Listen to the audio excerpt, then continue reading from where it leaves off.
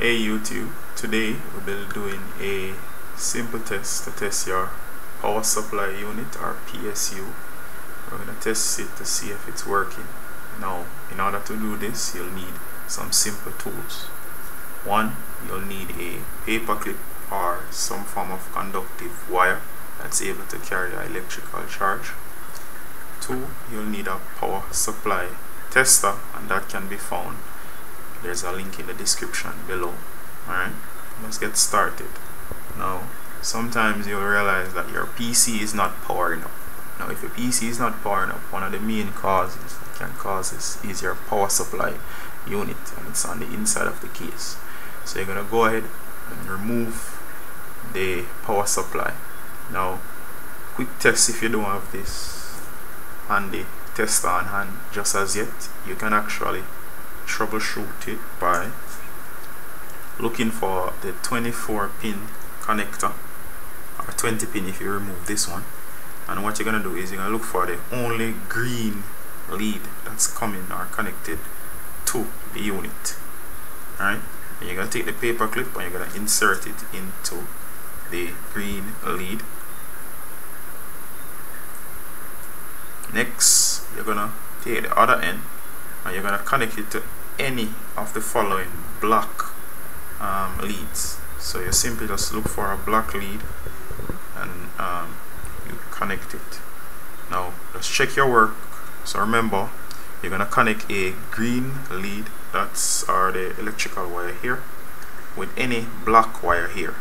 Now what's going to happen here is going to do something similar to what your case does. So if I trip this switch, as you can see, it's in the off mode. If I turn it on, theoretically it should power on. Now this is a quick way to test your power supply. So we're going to go ahead and we're going to see if this works. Alright,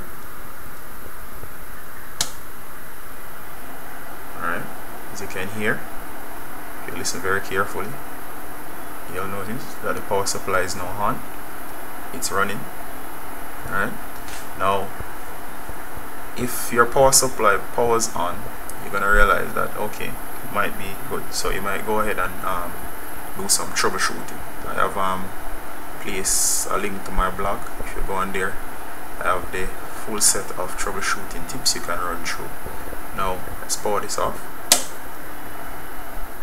Now if you want to test to actually see if it's efficient and if all the components are actually working and it's delivering the right amount of energy, what you're going to do is you're going to connect the 24 pin.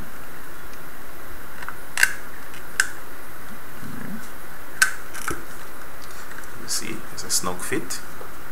Now it's going to do similar to what the paper clip did. Alright, you're going to power on the unit. As you can see here, all the LEDs on this side are lit up. Now, according to the instructions here, if the 24 pin here is functioning correctly, you should have a plus 3.3 volt charge. You should have the 12 volt PG and the other LEDs coming on. Now look at here. If you notice, the negative 5 volt is off. Now the reason why this is off is not because the power supply is faulty, but that's an old standard that is not used anymore with power supplies. So chances are this will not power on, so ignore this one. So all the lights should come on except the negative 5 volts, as you can see here. Right, so as you can see here, this is telling me that this power supply, the 24 pin connector, is working fine, as all the LEDs are on except the negative 5 volt. Now if you test and you realize that any other lights are off, it would indicate that this power supply, the 24 pin connector, is not working correctly, and you should change your power supply unit. I also have a guide to selecting the right voltage and a correct power supply on my blog. Alright, now simply power it off again. This time we're going to actually test the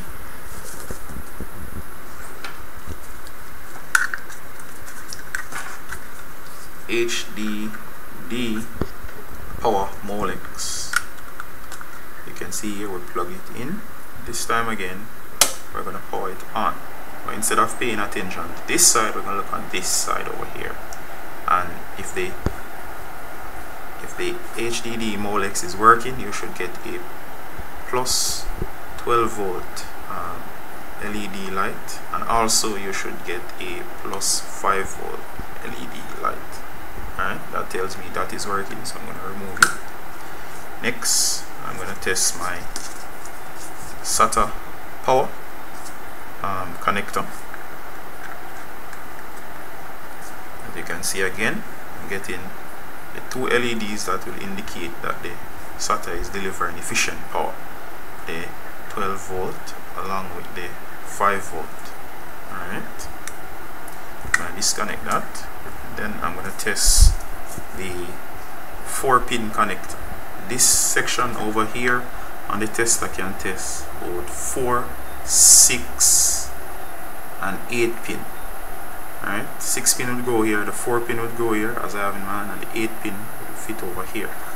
Now as you can see here, I'm going to test the 4 pin.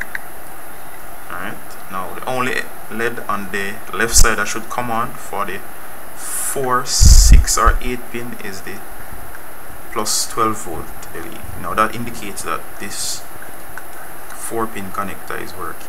Last but not least, we test the floppy connector. Now nobody uses the floppies anymore, but just in case you want to be thorough, you can go ahead, get your floppy connector and simply just connect it there. As you can see again, the LEDs you're looking for this would be the positive 12 volt and the positive 5 volt LEDs. Now as you can see here, according to my test, this power supply unit is fully functional. So if this was inside of my PC and it's not working correctly or not powering on, I've been now positive that this is not the issue, and I could move my search on to other components. You can go over to my blog. I have a full details on how to actually do this test in detail. There's full pictures you can use, and the instructions are in. You can leave a comment or ask for help. I'll be glad to pitch in and assist you. Alright, so the link is in the description, and you can do that. Thank you very much. Bye.